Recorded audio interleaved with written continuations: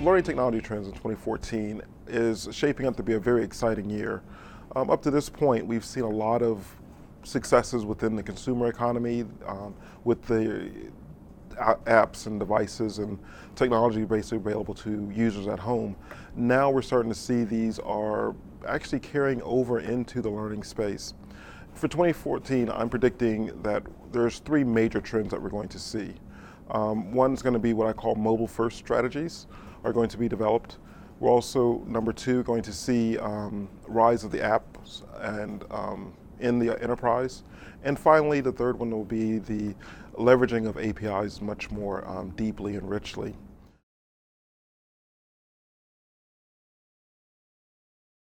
We're starting to notice more and more people are using mobile devices, be they tablets or smartphones, in the business. In fact, there are people who don't even use laptops in meetings. They're bringing in their tablets now. If you get those factors together and you combine them with people just in their everyday going around outside of the office, they're going to be tuning into their tablets or their smartphone devices. So going forward in the future, it's no longer going to be acceptable to have mobile-friendly content. You're going to actually have to build content mobile from the ground up for mobile devices, tablets, and smartphones. What does that mean?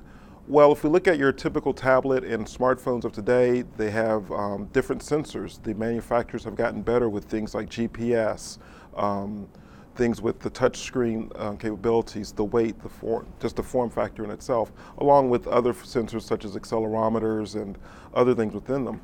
So when I build a content or a learning solution perhaps, instead of it being stuck to a fixed desk type system, I can actually start using these sensors now to better the experience and give a much richer experience to the end user. So again, the first point, we're going to start seeing mobile first strategies where we're going to develop content more for mobile devices.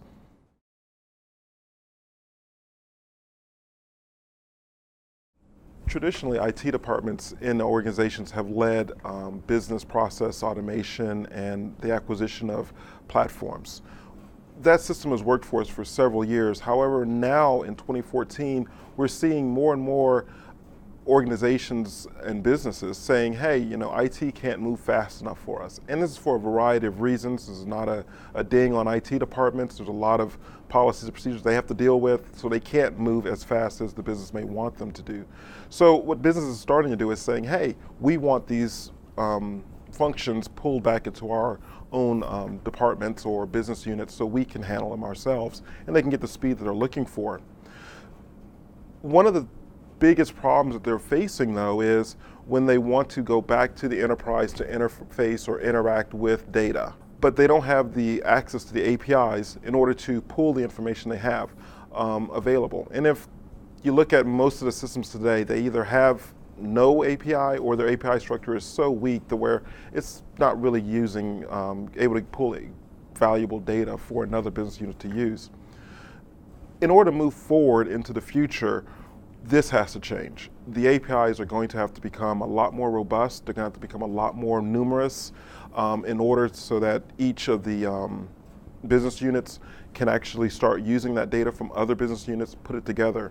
One of the things I like to see whenever I do see APIs opening up and data is coming out of other systems is the way that one organization or one part of the business can grab data from another part of the business and totally rework and repurpose that data. They're noticing great gains in getting the product to market, getting things into marketing, product development. And again, they're using a data source that wasn't traditionally available to them. So once we see more APIs start to be used, we're going to start seeing a lot more applications.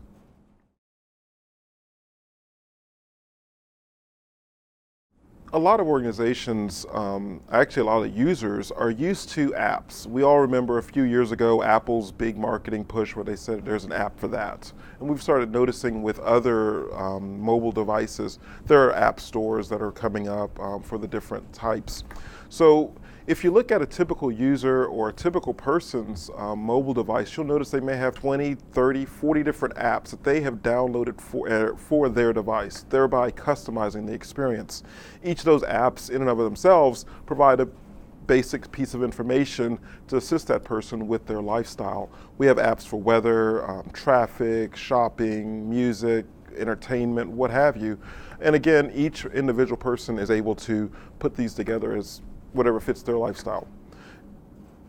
The business, I really feel, has started to take a look at the apps. These are no longer just fun little things, but if you look at what businesses do, if we look at the LMS, if we look at the different enterprise systems that are available, each of them could possibly have a mobile component to them. And in order to make it mobile, you're going to have to turn it into an app of some sort. Now, I'm not saying you have to get the entire learning management system and condense it into the tablet form factor, but if you looked at the overall system and said, okay, what sections can we turn into an app that can be used by people on the go? So this ties back to my mobile first strategy, where you have to start developing for the mobile devices, which also means developing these apps, because that's the only way you're going to actually get them into these mobile form factors. Now, if you can look at it, and what we're doing here at GP Strategies is we're taking it a step further. Currently, when you look at the apps, it's almost a one-way interaction, right? I can go into a weather app, I put in my city or state, and it shows me my current weather, and that's about it. But if we look at an app, for instance, for the learning environment, I could get an app where I can see my training materials, I can actually see a customized training opportunity that's custom built for the form factor, in this case my mobile device. I can take that training again on my mobile device, but it's not just I'm not just taking information, I'm also feeding the information. In the mobile first section, I mentioned that there are sensors that are built into these form factors now that we can actually use to collect data from the person taking the courses. So it's not a matter of what course did the person take, but I can also look at where did they take it at, during what were the conditions around them that they were taking it at, for instance. So when I think about that, the possibilities are almost endless as to how training in the future is going to look based on this. But again, in order to have the apps to be usable, we're going to have to expand our APIs, and we also have to lead with a mobile first strategy.